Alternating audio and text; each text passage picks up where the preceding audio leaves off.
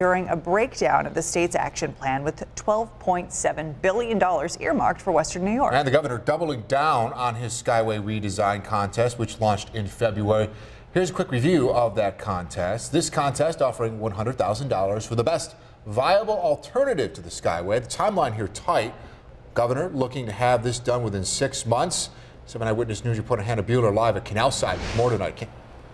Well, Ashley and Jeff, standing here at Canal Side, the Skyway is hard to miss. It's hard to miss for visitors who are down here enjoying the waterfront. It's hard to miss for commuters and travelers who are traveling into downtown Buffalo. And the governor says it's a main focal point in moving forward. Should it stay, as you mentioned, or should it go? Well, the last time the governor was in town, he talked of a Skyway redesign project, and we're learning a little bit more about that today. The state is going to offer $100,000 to the best design for the Skyway that could include tearing it down or leaving it up.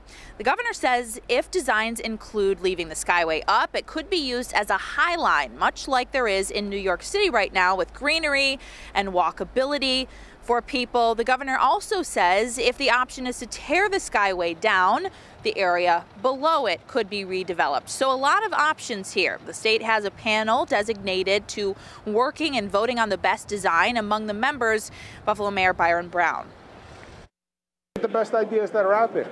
I'm sure many of the ideas will say, keep the Skyway.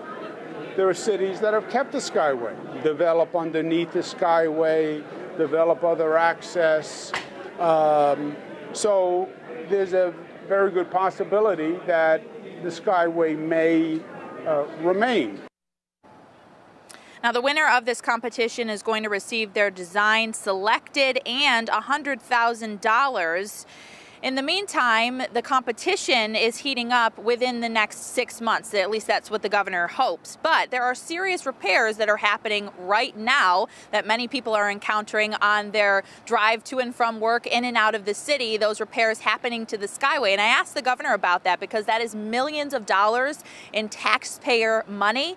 And he tells me those repairs to the existing Skyway need to happen for safety reasons. And if the Skyway is torn down or it is redesigned into something else, those repairs still need to happen because commuters use the Skyway each and every day. So that design competition, again, kicking off right now. It's going to happen throughout the next 6 months, and we'll see what happens next. For now, we are live at Canal Side. Hannah Buehler, 7 Eyewitness News.